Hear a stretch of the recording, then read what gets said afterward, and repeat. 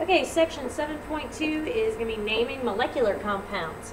So, and this is also known as covalent, if you don't realize. Molecular is synonymous with covalent. So, we're going to write the names from the formulas, and we're going to do the opposite, write the formulas from the names. So, the first thing you have to do is identify, is your compound molecular? And remember, to do this, a covalent compound or a molecule is a nonmetal plus another nonmetal. If this is the dividing line of our periodic table, then nonmetals are found on the right-hand side, over here. So these are my nonmetals. So you need 2 or more nonmetals to combine in order for it to be considered a molecular compound, and therefore can use the rules of naming that we are about to learn. So what is the easiest way to recognize a molecular compound? If there's no metal present, then the compound is most likely molecular. Of course, there are exceptions to every rule, but this is a good rule of thumb. So in these examples, calcium is a metal, so this compound is ionic. And so we will not use these following naming rules. N2O5, that's a nonmetal plus another nonmetal, so because this is covalent, we will use the naming rules that I'm about to show you. Al2O3, because aluminum is a metal, we're going to go ahead and call this ionic. And PCl3 is 2 nonmetals, so this one is covalent.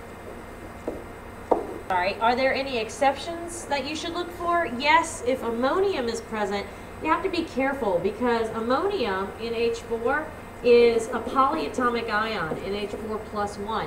And since it has a charge as a polyatomic ion, it's actually going to be considered an ionic compound in that case. So look out for NH4, ammonium. It should be your only polyatomic ion exception for this course. Alright, so what makes naming molecular compounds different from naming ionic compounds? We're going to use prefixes to name our molecular compounds. Remember, because these are covalent, there are, and this is very important, there are no charges because they're sharing the electrons, not transferring them. So there is no canceling, no switching, no uncanceling, no unswitching. There are no charges in a covalent compound. So you cannot name these or write their formulas the same way that we do ionic. That's why it's important to be able to tell the difference. Okay, so these prefixes you're about to learn are never to be used to name an ionic compound. Alright, so here are 2 examples. This one is covalent, and I'll tell you how you can tell because we have phosphorus, which is a nonmetal, and chloride, which is chlorine. Both of those, phosphorus is P, chloride is Cl, these are both nonmetals making this covalent. Notice the prefixes in the front, di and pent. Those are prefixes, and I'm going to give you a list momentarily. Notice in our bottom example here we have sodium, which on the periodic table is Na, and we have sulfate, which if you know your ions is SO4. These have charges because this is ionic, and so I'm going to stop here because we learned how to do ionic compounds in the last section. These, notice though, I wanted you to notice that there are no prefixes in front of these. You should never have prefixes in front of an ionic compound's name. Alright, so how to name molecular compounds. There's 2 main rules to follow. The first one is you never begin with the prefix mono. Meaning, if I start with only one, for example, if I had NO, that would be nitrogen and oxygen.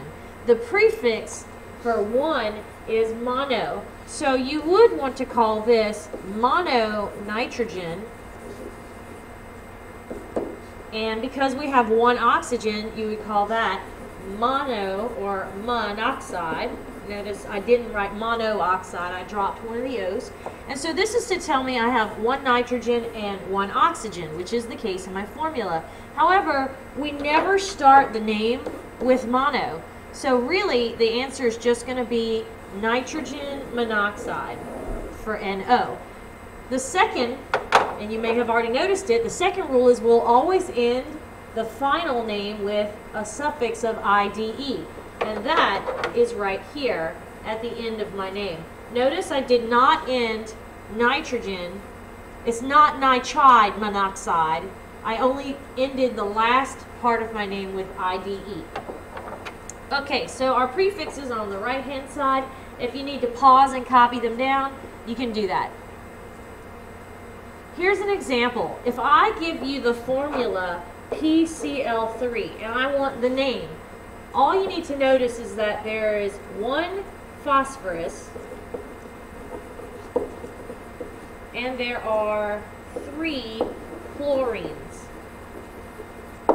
So to translate that, one, the prefix is mono, but again, remember, we're not going to start with mono.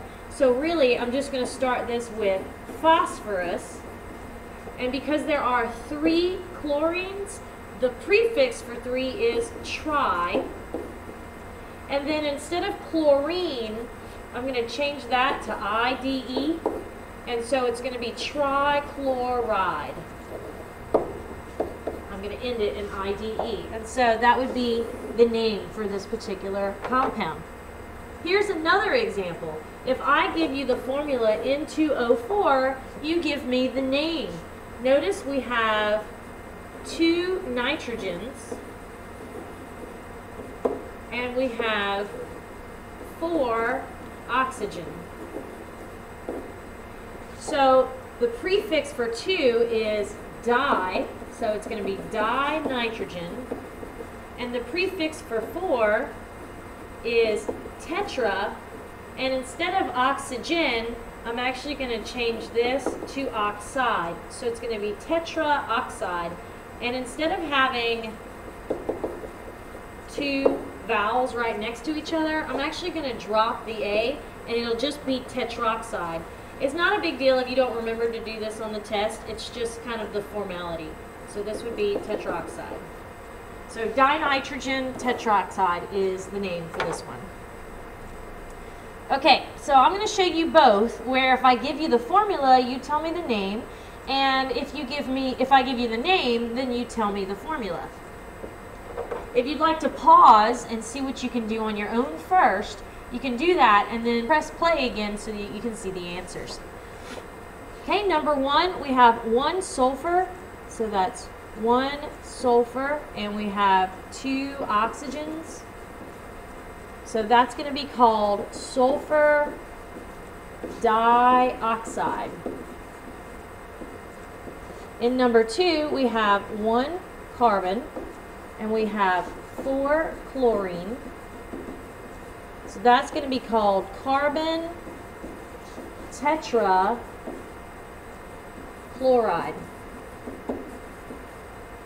In number 3, we have 1 nitrogen, and we have 1 oxygen. And so that'll be called nitrogen monoxide. And notice I didn't put monooxide. I dropped one of the O's.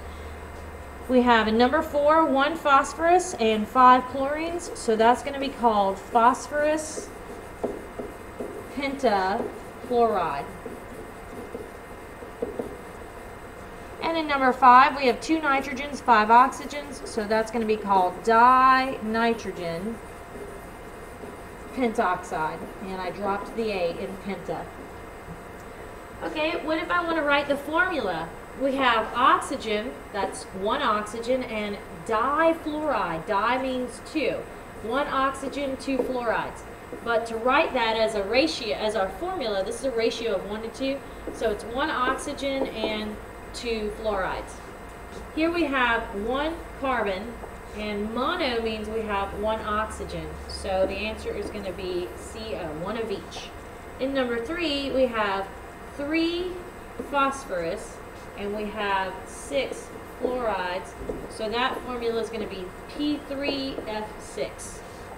In number 4, we have 1 nitrogen, and we have 3 iodines. So that's going to be written nitrogen Ni3. And the last one, we have 1 carbon, and dioxide means 2 oxygens, so that's going to be CO2.